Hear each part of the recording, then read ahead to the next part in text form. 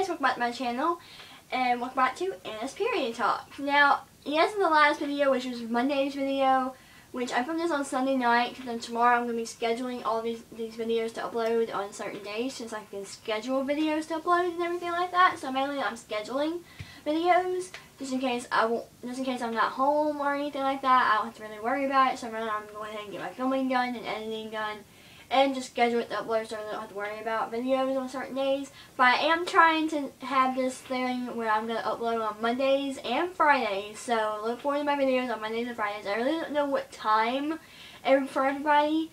Mainly I've been putting it on local time, which is my local time. Some of my videos on my main channels and everything have been going up at 4 p.m. So mainly, I really don't know. Yeah, so pretty much. Anyways, yeah, welcome to your Friday video. This is going to be my embarrassing period story. Now, this is not really embarrassing, like blood went all over the place. It's not really, but this happened at school. It happened in 7th grade. I'm going to 9th grade. By the way, I'm homeschooled, but I was still in public school. I was still in public school at the time, and I was in 7th grade. So, yeah.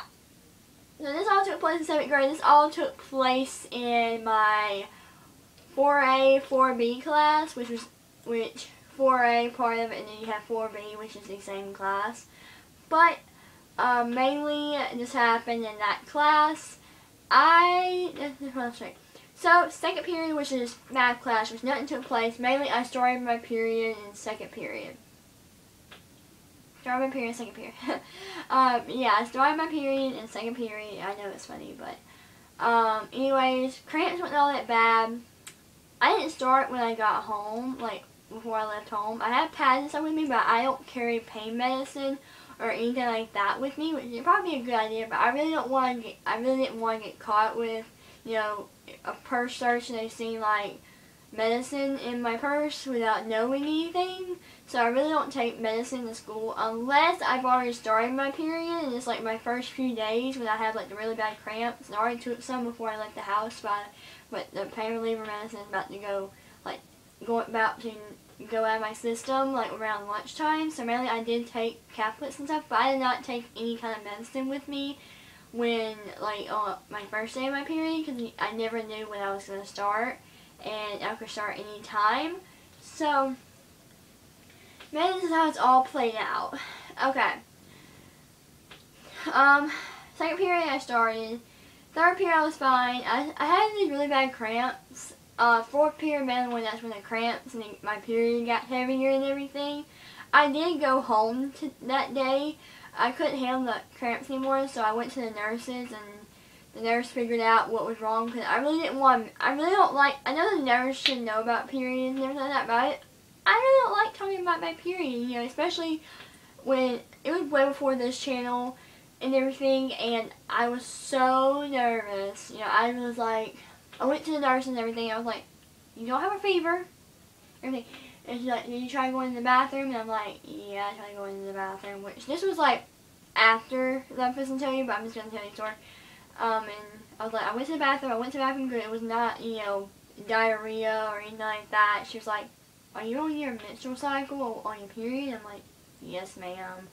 And she's like, okay, you want me to call your mom? And I'm like, yes, ma'am. Like, my period cramps were so bad, like, I could not stand it. Even though it don't last all that long, but it feels like it lasts forever, especially if you don't have any medicine in your system.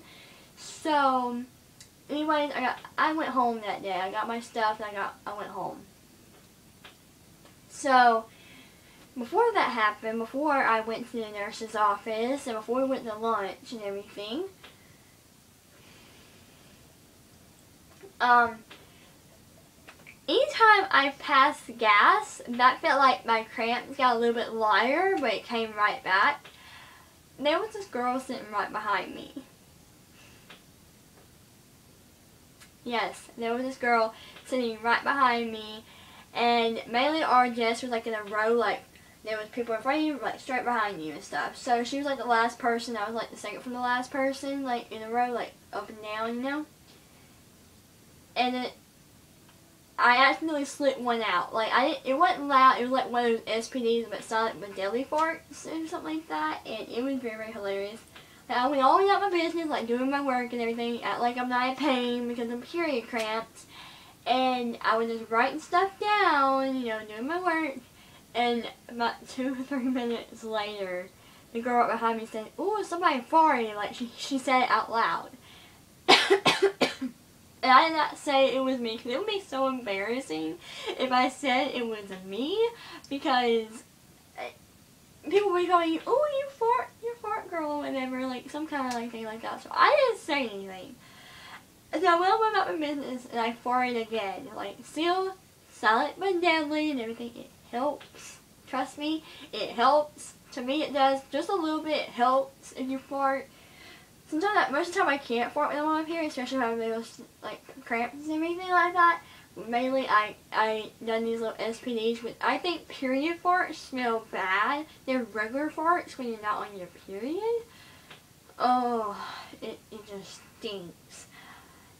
But mainly, I went on and I farted again, and I was doing my work still, and the girl behind me said again, "Whoo, somebody farted again," and then one of my friends was like right across the classroom, and he was looking at me, and I'm like, no, not me, And he started shaking his head, and I'm like, no, not me.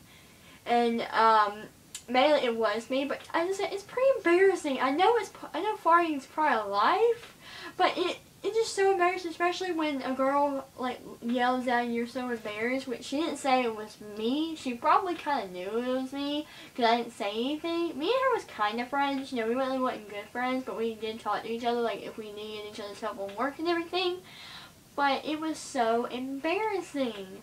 But that was before I got sent home, which I didn't get sent home, but I wanted to go home because my cramps were so bad.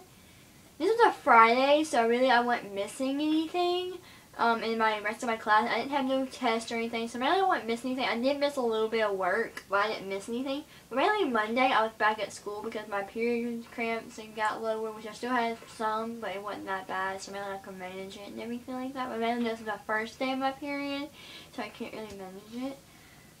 But yeah, these are like, it's not the only embarrassing story I had. I do leak or do stain or whatever it's called, like all the time on my period, especially when I'm asleep. I really don't wear those extra long pads. But really, that's like my embarrassing period story. I farted and this girl kept yelling behind me. It was so hilarious. I wanted to laugh so bad, and oh my. It was a pretty hilarious day, especially to get your mind off things. But I hope you guys enjoyed this video. Yeah, big thumbs up. I do upload on Mondays and Fridays. Every once in a while, if I want to get a video between during the week, I can. But mainly, I'm trying to stay at Monday and Friday schedule. Let me know if you really like this schedule. If you really don't, let me know. I will change up. I might change up in a few weeks or a few months. You never know how long this will last. But yeah, I hope you guys enjoyed this video. Big thumbs up. Subscribe if you're new. And I'll see you guys in the next period related video. So, bye.